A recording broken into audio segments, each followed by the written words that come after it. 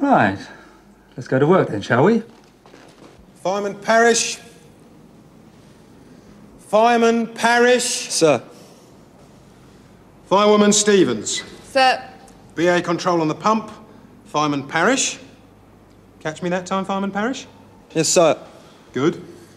CP wearers, Fireman Medhurst and Fireman Quigley. Do you want to say something, sir, before dismissal? Carry on. Blue watch, shunt. For your duties, fall out. Sub. In future, I want you in fire gear for roll call. Brigade order number 373, if you want to look it up. Yes, go. If you two men want to be lifeguards, you can go to the beach. If you want to be firefighters, you can wear the uniform. I don't want to see T-shirts on this watch before 2300 hours. Get your shirts on now. Yes, go. Fireman Wilson. Just to refresh your memory, if a member of the public walks in off the street, you address him as Sir.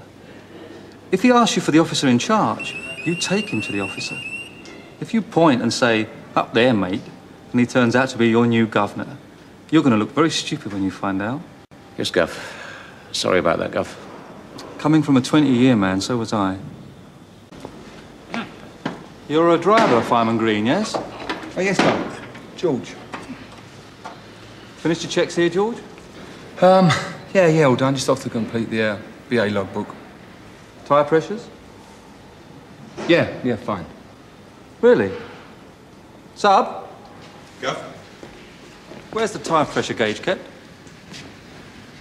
In the safe, Guff. So, George, how did you come by the gauge if I've got the only key? I think you better come with me, collect the gauge, and complete your checks. Then the pump driver can do the same, and if one of you is half awake and is wearing a uniform, then perhaps he can show me the ground.